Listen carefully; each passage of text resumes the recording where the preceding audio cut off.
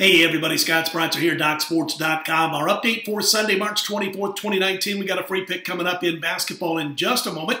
First of all, if you've yet to become a member over at DocSports.com, it's a real cool way to give it a trial run. You click on the link below the video and you get a free $60 account. You can use that on any of my daily packages or anybody else over at DocSports.com. Again, free trial run, $60 free account. It all starts by clicking on the link below the video. I'll get to the free pick in just a bit. Got a few things to talk about. First of all, last night we did pass in the NBA. We played 3 college basketball games, 3-play trifecta, premium picks, and we cashed the trifecta. Our top play happened to be a 6-unit play on Michigan, and they rocked the Florida Gators by about 15 points in that one. 2-1 overall. We ended up about a bucket short of the 3-0 sweep.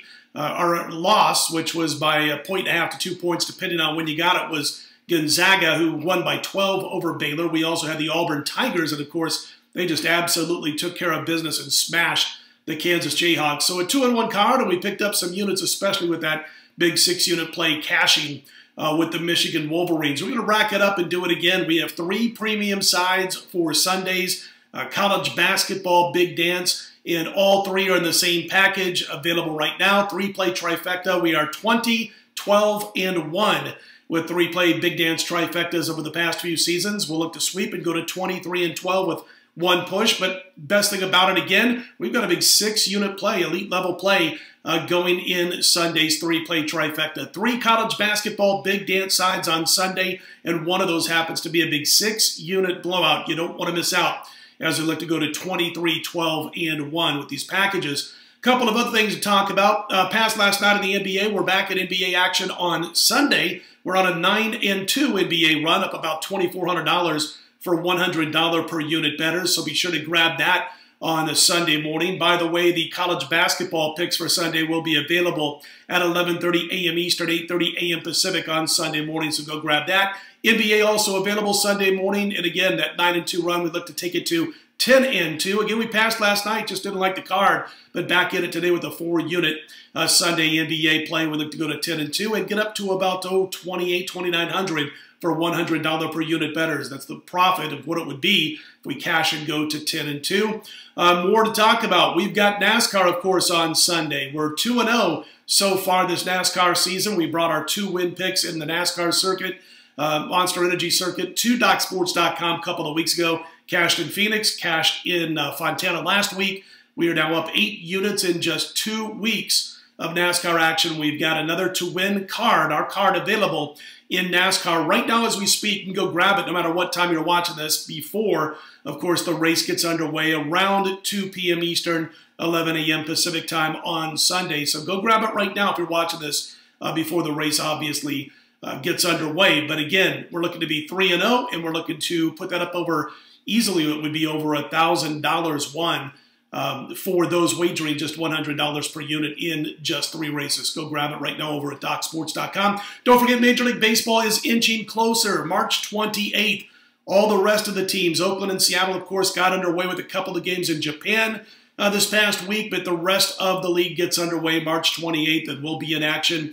And you know our baseball marks, man. I tell you what, last year, the final 3 months of the season, we hit about 66% of our tickets, and we won over $7,000 for those wagering, just $100 per unit. Don't miss out. Check out the baseball package today. It gets underway in 4 days. All right, yesterday's card, we told you a little bit about where the public was on some of the more significant differences in college basketball. And in those particular games we talked about, the public went 1-3-1 against the spread. No wonder I liked yesterday's card so much. We're not usually on the public side. Once in a while we are. But top public plays on Sunday, 76% of the tickets on the Houston Cougars. They're laying roughly 6 over Ohio State. I've got no play on that game, but about 76% of the tickets so far on Houston minus the points. 71% of the tickets on North Carolina, laying 11.5 over Washington. We're going to talk about that game with our free pick in just a moment. To me, the most interesting game on the board is the matchup between Buffalo and Texas Tech. Just from a purely fan standpoint of college basketball, I'm not going to be involved in that game monetarily, but I just wanted to note that Texas Tech is laying 3.5 to Buffalo. The Bulls of Buffalo getting about 56% of the tickets thus far. Going to be a great game to watch. Again, I'm going to stay out of it as far as betting is concerned, but I will be keeping an eye on this one.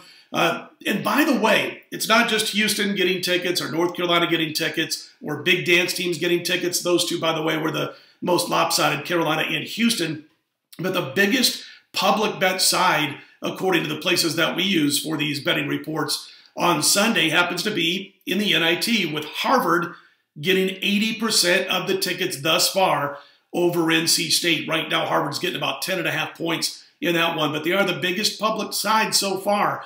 80% of the tickets on Harvard in NIT action on Sunday. So a little bit of information on where the more lopsided ticket counts are in Sunday's college basketball. All right, let's get to our free pick. We are going to back one of those public sides, man. They were 1-3-1 yesterday. We know that's not too hot. We've won the last two opinions here the last 2 days in college baskets. Yesterday, Purdue over Villanova. Today, we're going to back North Carolina laying about 11.5 over Washington. And I'll tell you what, listen, the Tar Heels are going to face the Washington version of the Jim Boeheim 2-3 matchup zone. And the cool thing for North Carolina is that they've seen that zone every season, basically, since Syracuse came into the ACC. So they're familiar with it. They've also seen it played at a better level than Washington's. No disrespect to the Huskies, but Syracuse plays the best over the years as far as that 2-3 matchup zone is concerned. And in fact, this year, when those two teams met up in late February, North Carolina hung 93 points on Syracuse. The 'Cuse scored 85 themselves, but the point of this is that the Tar Heels had no trouble at all handling that matchup zone. I think the case will be the same here against Washington. And that particular game against the 'Cuse, by the way, man, I jotted down how they were just driving constantly on Syracuse. They got to the free throw line like 3 dozen times in that particular game. They crushed Syracuse on the glass. So I can see all of the above that I just mentioned happening against the Huskies on Sunday. And I seriously doubt that UW is going to get the kind of help they got from Utah State the other night on Friday when Utah State turned the ball over 21 times. I can't imagine the Tar Heels turning the ball over anywhere close to 21 times on Sunday. They've also owned the Heels. They've also owned the Pac-12. They're 13-3-1 against the spread last 17 meetings with Pac-12 teams. I'm recommending a play on North Carolina, an free opinion on Sunday on the North Carolina Tar Heels minus the points over the Washington Huskies. Don't forget about our card, NBA 4-unit play, college basketball 6-unit play, tops a 3-play trifecta. We won yesterday's. We look to win again and take that trifecta big dance run over the last few years to 23-12-1 and to cash another 6-unit blowout after winning yesterday with Michigan. Don't forget about NASCAR. The green flag, I should say, drops around 2 p.m. Eastern, 11 a.m. Pacific time on Sunday, so you want to grab those plays before the race, of course, gets underway. All right, listen, I'm Scott Spreitzer, DocSports.com. If you like these videos, click on that thumbs up button. Be sure to subscribe. We appreciate those who have done so thus far. Let's put Sunday in the win column, and I'll be right back here I'll be right back here Monday, 4 a.m. Eastern, 1 a.m. Pacific time with our next report. We'll talk to you then.